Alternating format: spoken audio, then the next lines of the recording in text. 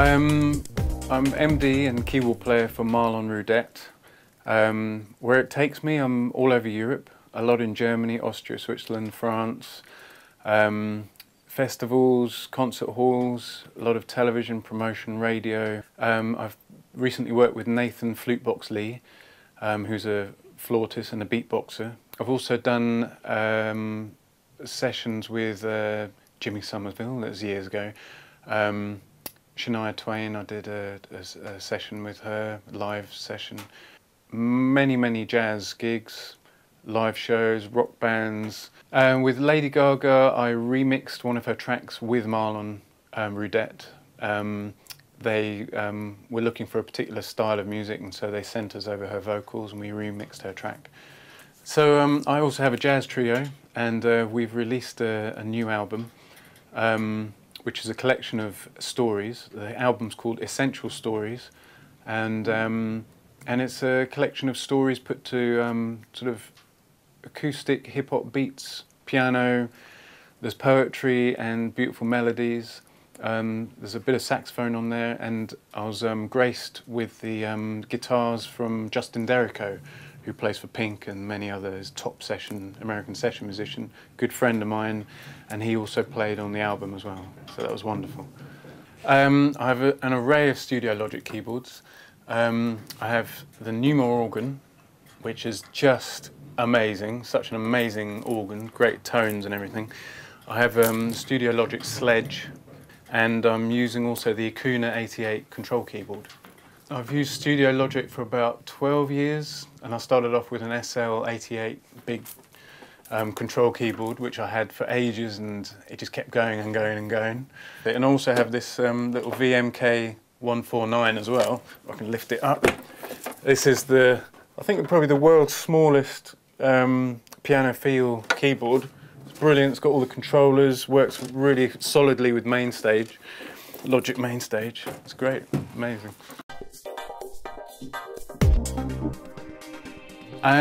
I tried it out, and I wasn't expecting anything to the standard of sound that it produces. I really wasn't.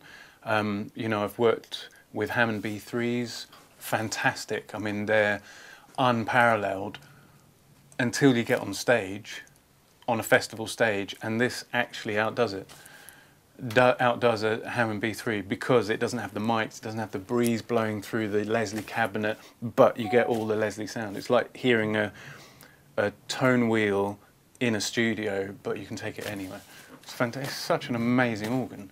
And it's got this really clever button here.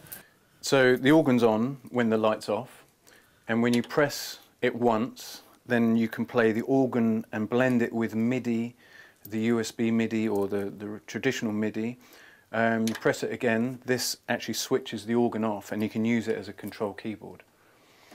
So you've got your outs, you can put audio through the keyboard as well, you've got two headphone sockets, expression and hold, you've got your USB, your modern bits over here, which is really unusual to see on a tone wheel organ, and also you've got your 11-pin Leslie or rotary cabinet speaker there. I mean, rock and roll.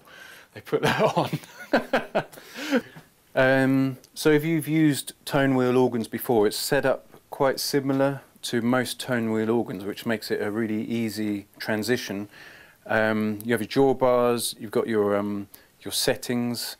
Here you have your brake, your rotary cabinet speaker. They've even put a pitch bend on there. I would never use that, but it's there. You've got your pedal. You can put an organ pedal board, attach it to it. Selection here, you can split the keyboard, you can transpose. This is the sound part of it. We can add percussive sounds. And here, on this end, you have your reverb, so you can put nice reverb by just twisting that. So simple. You can drive the organ, make it growl a little bit. You can put the key clicking. You can even have the drawbars leakage coming into that as well. So your drawbars, I mean, they have a lovely scope of sound. Take a bit of the drive off. Just mellow it up. Bit of reverb, drive it a little bit more. You've got EQ at the top there.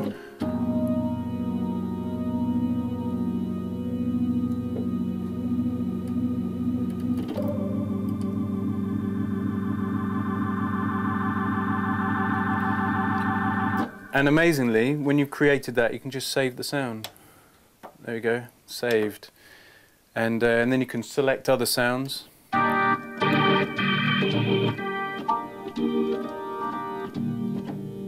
And just save them as you go along as well. Yeah, you can rock out. You've got the rhythm aspect of it. It's got a slightly longer action than a Hammond organ, but you know, it's a deeper action. You know, the notes go down slightly. It's fantastic. It's really lovely. It's got a nice waterfall action to it. It's a great keyboard. Here's a little something I prepared earlier. I'm going to put some organ chords down across a little beat. The bass line's done by the sledge, and I'll solo a little bit of sledge on the top as well.